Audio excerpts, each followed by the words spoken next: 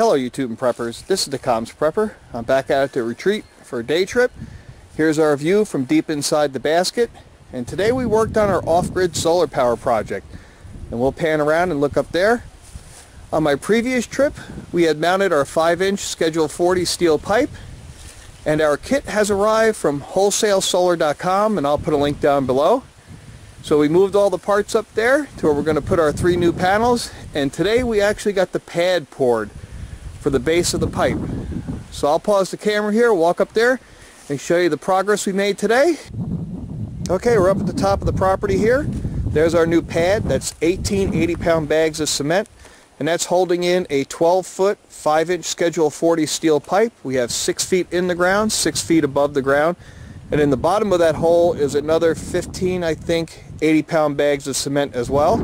On the top is the T section. That's just one of the components of the new array mount that we ordered from wholesalesolar.com. I already brought up the cross member sections here on the four-wheeler because some of them are very heavy. So hopefully on my next trip out here to the retreat location, we'll be able to break that form down, set this array mount up, and maybe even get the panels mounted. I think that's going to take a whole weekend.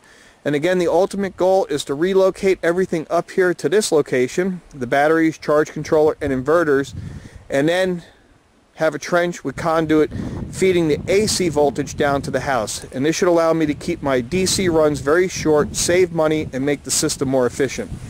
And from this location above the retreat, I got a pretty good look angle east and working my way south. And in the summer months and winter months, I'll be able to change the look angle of the array as well, as opposed to my fixed array that's currently on the roof of the retreat there.